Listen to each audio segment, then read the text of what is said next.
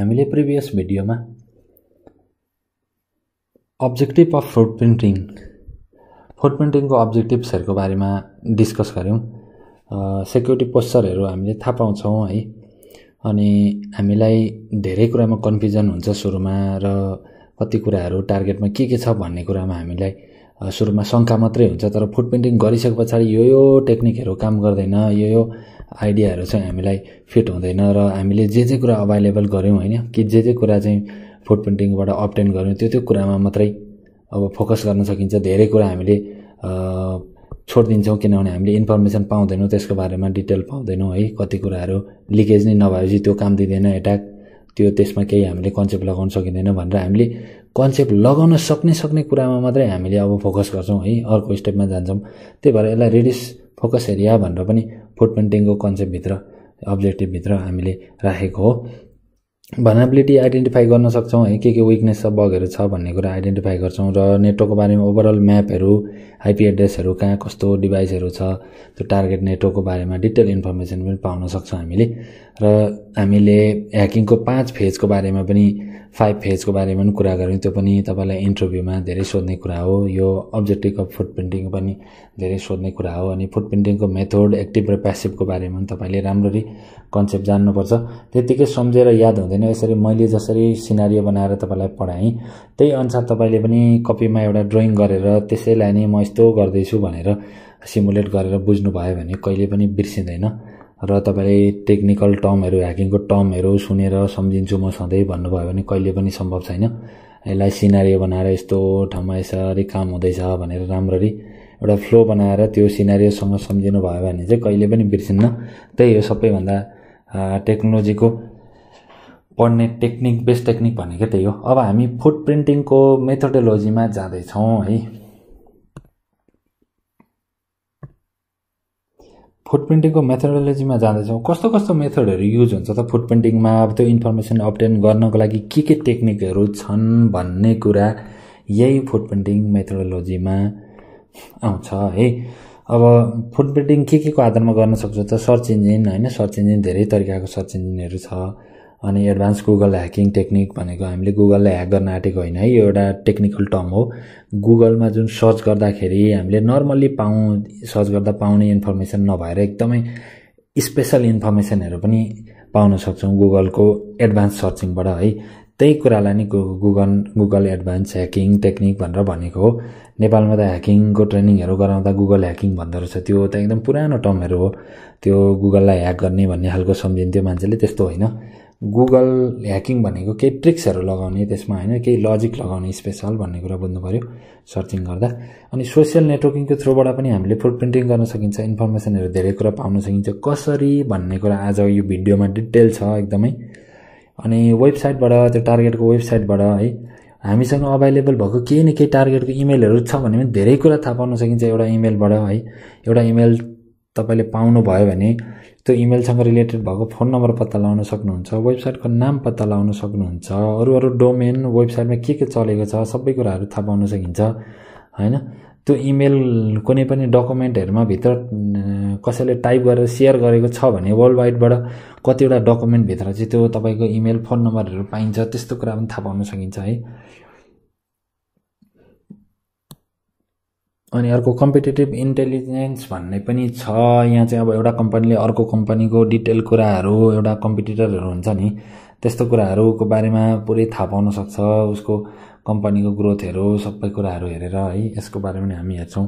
अनि which information भनेको चाहिँ कुनै पनि डोमेनको डिटेल हुन्छ नि। जस्तै तपाईले आफ्नो डोमेन रजिस्टर गर्नुभयो भने के कुरा दिनुहुन्छ त, फोन नम्बर दिनुहुन्छ, इमेल आईडी दिनुहुन्छ, कम्पनीको नाम दिनुहुन्छ, अनि तपाईको कुन डेटमा रजिस्टर भयो, कहिलेसम्म त्यसको चाहिँ ड्युरेसन छ, वेबसाइटको भ्यालिडिटी हैन, डोमेन रजिस्ट्रेसनको टोटल जुन डिटेल हुन्छ र अरु डीएनएस सर्भरहरु कहाँ तपाईको डोमेन होस्ट भएको छ, कुन सर्भरमा, सर्भरको लोकेसन, नेटवर्क, सर्भर कुन आईएसपी मा चलेको छ, त्यो कुरा पनि सबै कुरा व्हिच इन्फर्मेसन भित्र पाइन्छ। र डीएनएस डोमेन नेमिङ सिस्टम भित्र चाहिँ डोमेनको नाम रिलेटेड सबै कुराहरु र त्यो डोमेनमा अरु रिलेटेड सब डोमेनहरु, चाइल्ड डोमेनहरुको बारेमा पनि थाहा पाउन सक्नुहुन्छ।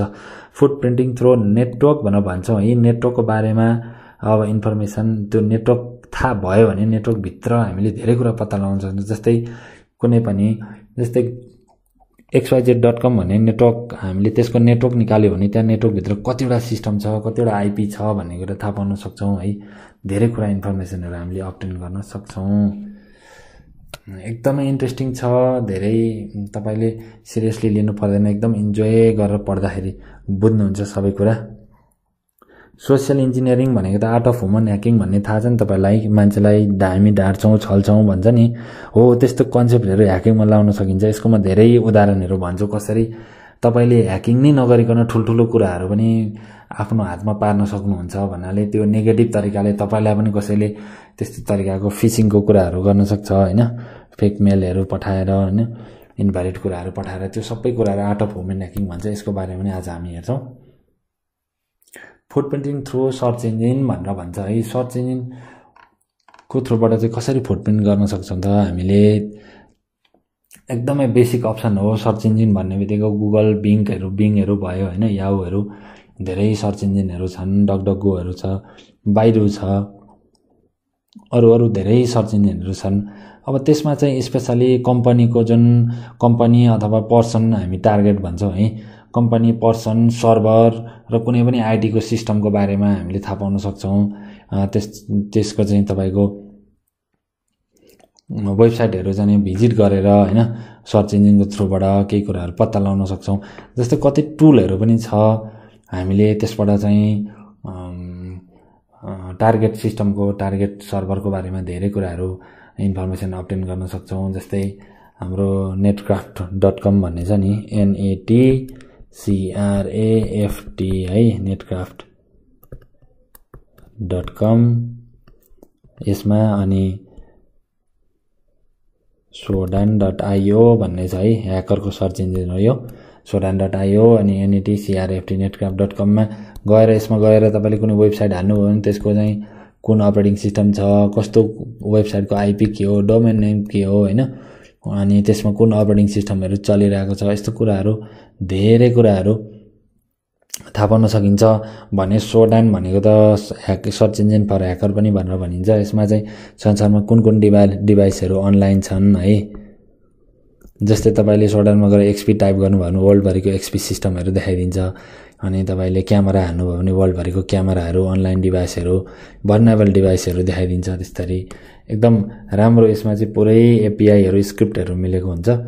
यसमा फ्रीमा पनि गर्न सक्नुहुन्छ, यसको पेड भर्जन पनि छ, धेरै राम्रो छ। वास्तवमा यो ह्याकरको लागि बनाएको हो भनेर हामीले सोच्छौँ, तर हामी अलि के पढिरहेछौँ भने एउटा हाम्रो कम्पनीभित्र, जस्तै म ब्याङ्कमा काम गर्छु, ब्याङ्कभित्र कति ह्याकरले ट्राई गर्दै होला हैन, दिने पछि तिनीहरूले ट्राई गर्नुभन्दा अगाडि नै मैले कम्पनीभित्रै बसेर हैन, हामी यसरी कम्पनीभित्र ह्याकरको टिम मिलेर त्यो ब्याङ्कलाई ह्याकरले ह्याक गर्नुभन्दा अगाडि आफैले टेस्ट गर्नु पर्यो नि त सबै कुरा हैन। सेक्युरिटी पोस्चरहरू हेर्नु पर्यो, के छ विकनेसहरू, अनि त्यसलाई फिक्स गर्नु पर्यो।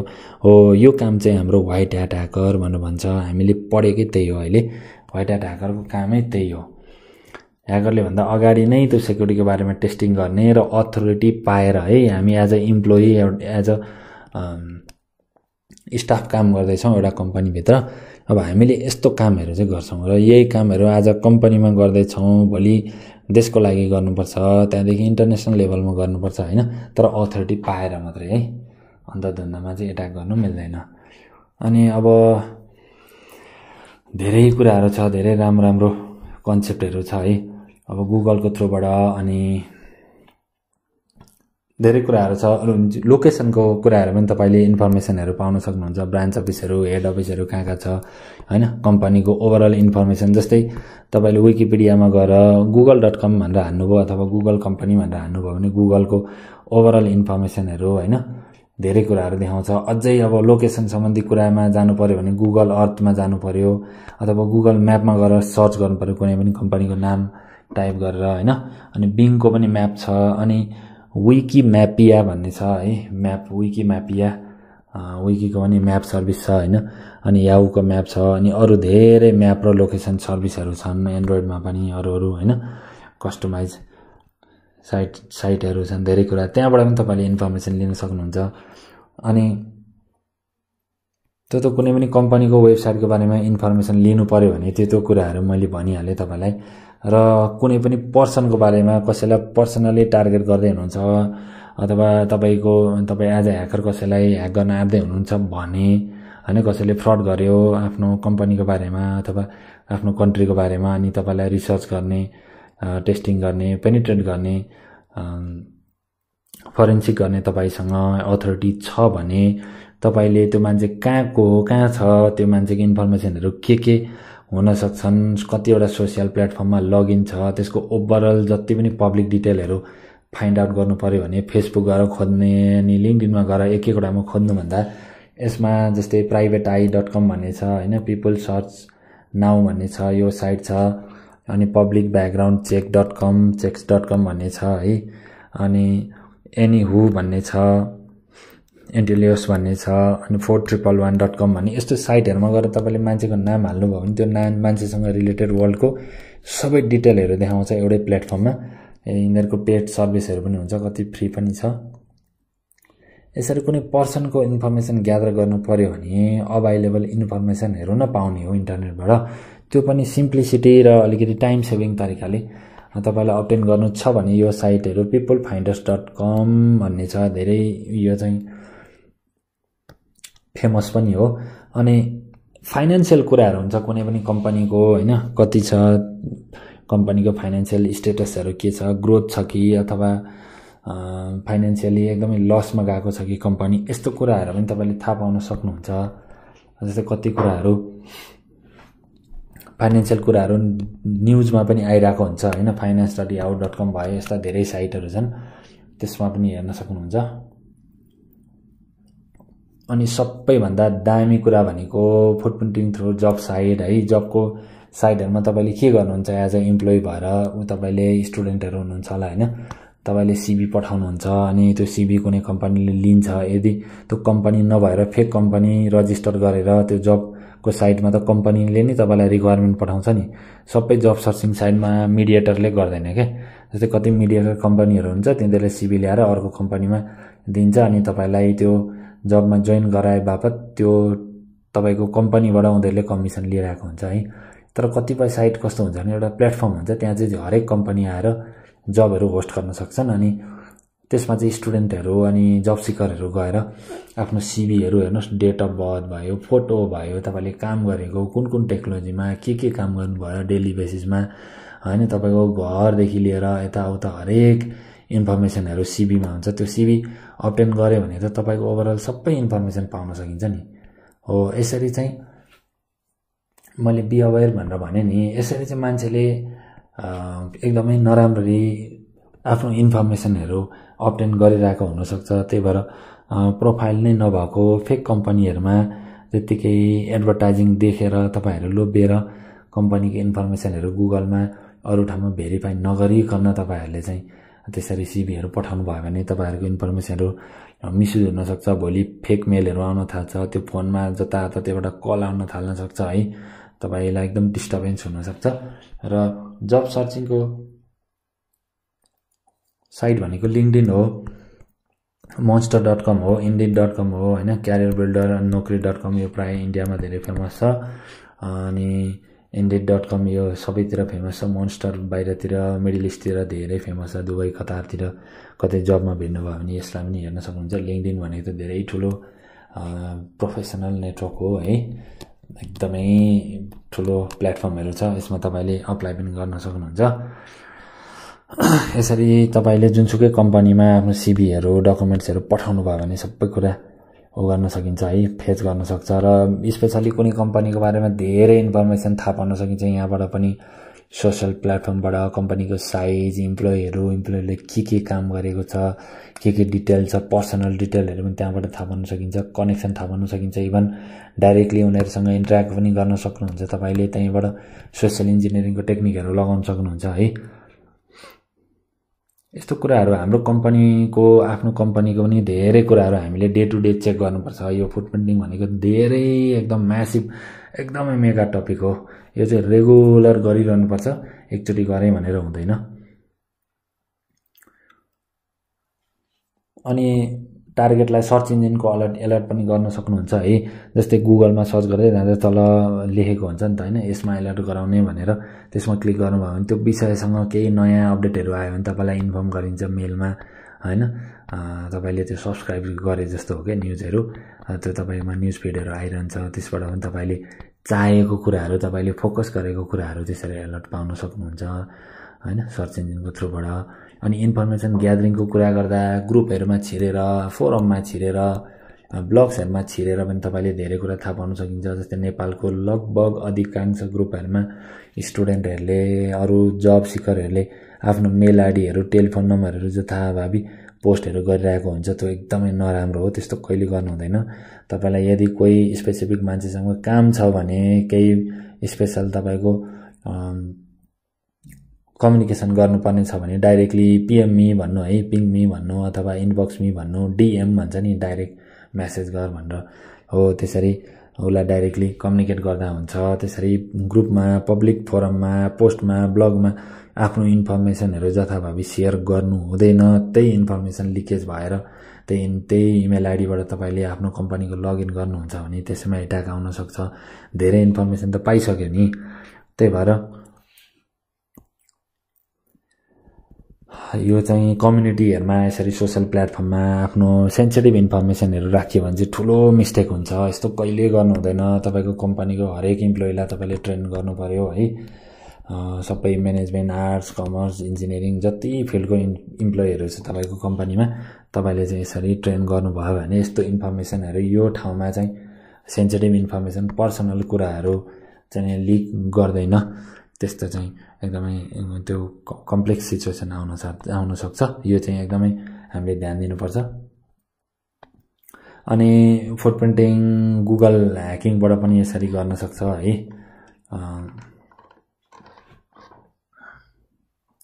गुगल ह्याकिङ टेक्निक्सहरु छ। तपाईको एडभान्स किवर्डहरुबाट गुगलमा एडभान्स सर्चहरु गर्यो भने धेरै राम्ररी तपाईले टार्गेटको बारेमा थाहा पाउन सक्नुहुन्छ। इजिली आफूले चाहेको जुन सेलेक्टेड इन्फर्मेसनहरु, कस्टमाइज इन्फर्मेसनहरु सर्च गर्न सक्नुहुन्छ है। गुगलको एडभान्स सर्च अपरेटरहरु हुन्छ, त्यसबाट तपाईले धेरै कुराहरु स्पेशली ग्यादर गर्न सक्नुहुन्छ हैन, सर्चबाट पनि। अनि गुगल ह्याकिङ डाटाबेस भन्छ, GHDB Google hacking database, www.exploit-db.com भन्ने छ है। www.exploit-db अनि .com भनेर यो छ। यसरी पनि यो साइटमा गएर गुगल ह्याकिङ डाटाबेस भन्ने छ, त्यहाँ माथि मेनुमा जानु, यो साइटमा यति ब्राउज गरेर साइटमा जानु, गुगल ह्याकिङ डाटाबेस भन्ने छ। त्यहाँ हरेक डिभाइसलाई, अनलाइन डिभाइसहरुदेखि लिएर धेरै कुरालाई कसरी त्यो इन्फर्मेसनहरु स्पेशली किवर्डहरु युज गरेर अब्टेन गर्ने भन्ने कुरा हुन्छ। जस्तै एरर मेसेजहरु कुनै पनि वेबसाइटको बारेमा, कुनै डिभाइसको बारेमा हैन, कुनै पनि आईटी प्लेटफर्मको बारेमा एरर मेसेजहरु कसरी थाहा पाउने, सेन्सिटिभ इन्फर्मेसनहरु भएको एरर मेसेजहरु, त्यो कुरा थाहा पाउन सकिन्छ है। अनि तपाईले सर्च गर्दा नि कुनै कम्पनीको साइटबाट सिधै पासवर्डहरु, भित्र सेभ भएको पासवर्डहरु पनि अब्टेन गर्न सक्नुहुन्छ सर्चिङबाटै। तर यसको लागि स्पेशल किवर्ड हुन्छ सर्चिङको लागि है। गुगलको ठ्याक्कै डाटाबेसमा भित्र क्वेरी गरेर सिधै सेन्सिटिभ इन्फर्मेसनहरु तान्न सक्नुहुन्छ तपाईले सर्चिङबाट नै। क्रेडिट कार्डको इन्फर्मेसनहरु भयो, कार्डनिङ भन्ने कन्सेप्टहरु हुन्छ, अलिकति यो चाहिँ इलिगल हो। क्रेडिट कार्डको इन्फर्मेसनहरु सिधै फेच पनि गर्न सकिन्छ सर्चिङ गरेर है। सेन्सिटिभ डाइरेक्टरीहरु सर्भर भित्रको त्यो सेक्युरिटी राम्ररी रिड राइट एक्सेस पर्मिसनहरु म्यानेज नगरेको हुन सक्छ, डाइरेक्टरी पर्मिसनहरु इनहेरिट नभएको हुन सक्छ, त्यस्तो पनि सिधै सर्चिङबाटै डिस्प्ले गराउन सकिन्छ। तर GHDB मा गएर त्यहाँ भएको टेक्निकलाई सिधै कपी पेस्ट गर्नुभयो भने पनि तपाईले धेरै इन्फर्मेसन पाउन सक्नुहुन्छ। अनलाइन क्यामेराहरु, कम्पनी भित्रको कामहरु, सेन्सिटिभ इन्फर्मेसनहरु, कति कुराहरु टेप ड्राइभबाट रेकर्डहरु तपाईले प्ले गर्न सक्नुहुन्छ है। त्यस्तो कुराहरु क्यामेरा, CCTVहरुबाट पनि धेरै कुरा सर्च गरेर निकाल्न सकिन्छ। जति वर्ल्डमा अनलाइन डिभाइसहरु छन्, जति अनलाइन कुराहरु चलिरहेको छ, सबै कुराहरु तपाईले तान्न सक्नुहुन्छ इन्फर्मेसनहरु। अनि साइट, कति साइटले चाहिँ आफ साइटको लगइन पोर्टलहरु यहाँबाट देख्न सक्नुहुन्छ गुगल ह्याकिङ डाटाबेसबाट है। कति पेजमा चाहिँ आफ्नो नेटवर्कको भल्नरेबिलिटीको कुराहरु हुन सक्छ, नेटवर्कको इन्फर्मेसन हुन सक्छ, फायरवल डिभाइसको लगहरु हुन सक्छ, सर्भरको डिटेलहरु, कन्फिगरेसनहरु तपाईले हेर्न सक्नुहुन्छ। त्यो पनि स्पेशल किवर्ड युज गरेर GHDB यो साइटमा गएर तपाईले हेर्न सक्नुहुन्छ। सर्भरको भल्नरेबिलिटी हुन सक्छ है, सफ्टवेयरको भर्जनको इन्फर्मेसनहरु हुन सक्छ, त्यो सर्चबाटै यति कुरा थाहा पाइन्छ। कति समयमा त मान्छेले हाइली सेन्सिटिभ कुराहरु पनि यहीँदेखि फेच गरिरहेको हुन्छ है, ह्याक नि गर्नु पर्दैन। त्यही भएर तपाईको रिकनेसेन्स र फुटप्रिन्टिङको कन्सेप्ट जसले राम्ररी जानेको छ, एकदम कोर लेभलमा बुझेको छ र जसले टाइम लगाएर राम्रो अप्रोच युज गरेर मज्जाले यो फर्स्ट फेजलाई चाहिँ एकदमै डीप लेभलमा गर्छ, उले अरु फेजहरु एकदमै सिम्प्लिसिटी तरिकाले गर्छ, एकदम ग्यारेन्टेड तरिकाले गर्छ। तर सबैभन्दा सजिलो पनि यही हो फुटप्रिन्टिङ र सबैभन्दा सेन्सिटिभ, सबैभन्दा अलिकति ध्यान दिनुपर्ने एउटा टेक्निक लगाउनु पर्ने, लजिक लगाउनु पर्ने ह्याकिङको फेज पनि यही नै हो फुटप्रिन्टिङ है। अनि वेबसाइटको आफ्नो एप्लिकेसनहरुको सोर्स कोडहरु हुन सक्छ, धेरै कुराहरु लिक गर्न सक्नुहुन्छ गुगल यो ह्याकिङ डाटाबेसबाट, गुगलको सिक्रेट सर्चिङबाट है। अनि कति अनलाइन डिभाइसहरु, पर्सनल कुराहरु, कम्पनीको भित्रको मिटिङहरुदेखि लिएर सेन्सिटिभ कुराहरु पनि तपाईले हेर्न सक्नुहुन्छ। यही भेरियस अनलाइन डिभाइसहरु पनि sword_io भन्ने साइटमा पनि तपाईले देख्न सक्नुहुन्छ। तपाईले लगइन गर्नुभयो भने 1-2 दिन त्यही पनि बित्न सक्छ, त्यति इन्ट्रेस्टिङ छ के। अनि सेन्सिटिभ अनलाइन शपिङको इन्फर्मेसनहरु, क्रेडिट कार्डहरु हैन, मान्छेको सेन्सिटिभ कुराहरु पनि पाइन्छ, युज गर्न सकिने खालको कुराहरु पनि। तर त्यस्तो चाहिँ कहिले युज गर्नु हुँदैन। त्यो त्यसरी सेन्सिटिभ कुराहरु युज गर्यो भने एकचोटी हाम्रो साइबर क्राइममा पर्यो भने लाइफ टाइम कहीँ पनि जब गर्न पाइँदैन, एकदम लाइफ नै ड्यामेज हुन्छ आफ्नो करियर हैन। त्यही भएर तपाईहरुले मैले यस्तो कुरा भेटे भनेर सिधै रिपोर्ट पनि गर्नु हुँदैन। त्यसको पनि प्रोसिडर हुन्छ, त्यो कम्पनीको साइटमा गएर कसरी रिपोर्ट गर्ने, के गर्ने भनेर बुझ्नुपर्छ। एउटा रिपोर्ट गर्ने पनि टेक्निक हुन्छ। सिधै फोन गरेर मलाई पासवर्ड थाहा भयो, तपाईको कम्पनीमा यस्तो लिक छ भनेर पनि भन्न मिल्दैन। के मेथडबाट गर्ने त्यो बुझेर रिपोर्टिङको मेथडहरु युज गरेर गर्नुपर्छ। त्यो कम्पनीको आफ्नो रुलहरु हुन सक्छ, लहरु हुन सक्छ है, यस्ता कुराहरु छन्। अनि अब सोशल नेटवर्किङको साइटहरुबाट पनि हामीले फुटप्रिन्टिङ गर्न सक्छौं है। सोशल नेटवर्किङको साइटहरु भनेको तपाईले अब फिजियोलोजिकल म्यानिपुलेसनको कुराहरु हुन्छ, त्यसको टेक्निक्सहरु हुन्छन् है। यो चाहिँ एकदमै बेस्ट ट्रिक्सहरु हो। यसबाट इन्फर्मेसन ग्यादर गर्न सक्छौं धेरै सोशल नेटवर्किङको टेक्निकहरु युज गरेर। प्राय फ्रडहरु हुन्छ, ह्याकिङ हैन, अनि यस्तो गरेर चाहिँ इन्फर्मेसनहरु ग्यादर गरिरहेको हुन्छ मान्छेहरुले। सोशल इन्जिनियरिङबाट चाहिँ फुटप्रिन्टिङ गर्ने जुन टेक्निकहरु हुन्छ त्यो चाहिँ एकदमै इम्पोर्टेन्ट हुन्छ। जस्तै मान्छेले ट्विटर भयो, युट्युब भयो, फेसबुक भयो हैन, अनि लिंक्डइनबाट चाहिँ सोशल नेटवर्किङ साइटहरुबाट मान्छेसँग कनेक्ट भएर उनीहरुसँग डाइरेक्टली इन्टरेक्सन गरेर, जस्तै मेलहरु पठाइदिएर हैन, फेक मेलहरु त्यो क्लिक गर्न लगाएर रिडाइरेक्ट गराउने, स्क्रिप्टहरु डाउनलोड गराउने, अथवा बैंकको साइट भनेर लगइन गराउन दिने तर त्यो रियल बैंक नभएर फेक बैंकहरु हुन सक्छ, फेक फेसबुकहरु हुन सक्छ। यस्तो धेरै कम्प्रोमाइज गरेको हुन सक्छ। तपाई नन-आईटी को स्टुडेन्ट हुनुहुन्छ भने पनि तपाईले राम्रो सिक्न सक्नुहुन्छ, किनभने यति इन्ट्रेस्टेड छ हैन, कति मजा आइराछ हैन। सोशल इन्जिनियरिङको कुरा, सोशल इन्जिनियरिङ भने त आर्ट अफ ह्युमन ह्याकिङ भन्ने कुरा हो हैन।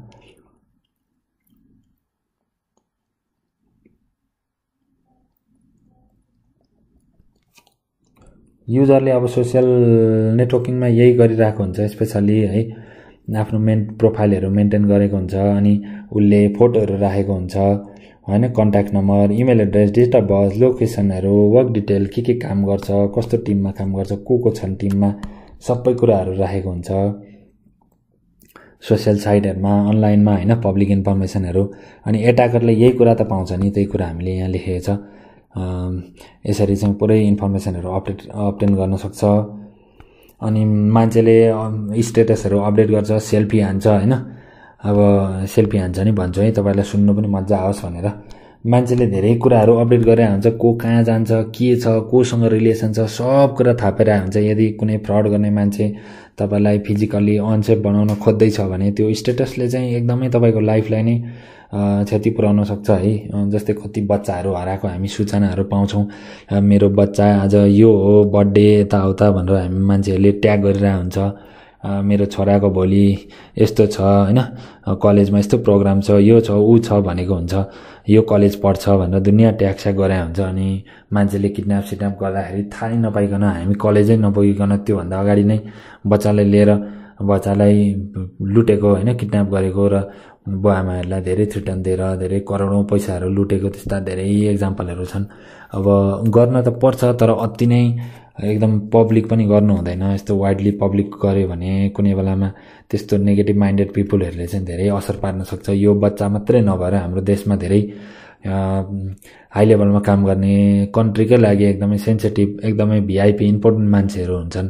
उहाँहरूको डिटेलहरू चाहिँ जथाभावी त्यसरी हैन लिकेजहरू गर्यो भने हाम्रो कन्ट्रीलाई पनि रिस्क हुनसक्छ, कसैले किडन्याप गर्न सक्छ सेन्सिटिभ मान्छेहरूलाई। त्यही भएर उहाँहरूको इन्फर्मेसनहरूलाई चाहिँ उहाँहरूको मातहतमा काम गर्ने उहाँहरूलाई म्यानेज गर्ने मान्छेहरूले बुझेर त्यसलाई चाहिँ मेन्टेन गर्नुपर्छ, किनभने हरेक कुराहरू चाहिँ एकदम सेन्सिटिभ हुन्छ। जस्तै एकजना ब्याङ्कको म्यानेजर जथाभावी हिँड्यो, एउटा फिजिकल सेफ्टी अब टेक्नोलोजिकल सेफ्टीमा बसेन भने एउटा पेन टेस्टर पनि तपाईँ ह्याकर भएर जथाभावी आफ्नो चाहिँ पब्लिसिटी गर्दै हिँड्नुभयो भने, यदि तपाईँलाई कसैले किडन्याप गरेर ब्याङ्कको सबै कुरा भन्यो भने थ्रेटन दियो भने त त्यो ठुलो लस हुनसक्छ नि। त्यही भएर आफ्नो इन्फर्मेसनहरू सकेसम्म कम देखाउने, कहाँ गर्छौ, के काम गर्छौ, के जान्दछौ, के नेटवर्क छ तिम्रो भन्ने कुरा यो सबै डिटेलहरू चाहिँ कमै दिएको राम्रो। तपाईँको एउटा फोटोले गर्दा त्यो कहाँ फोटो खिच्यो, कहाँ बस्छ भन्ने कुरा सबै थाहा पाइन्छ हैन।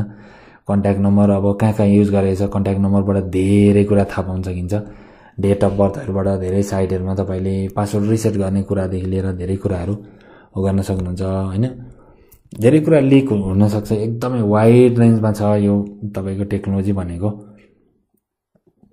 अब मान्छेको हेर्नु न पर्सनल इन्फर्मेसनहरू हुन्छ हैन, रिसेन्ट लोकेसन कहाँबाट कहाँ जाँदैछ, के छ, फ्यामिली फ्रेन्ड इन्फर्मेसनको कुराहरू हैन, साथीभाइहरू हैन, ट्यागले हरेक कुराले सोसियल कुराहरूले थाहा पाइन्छ।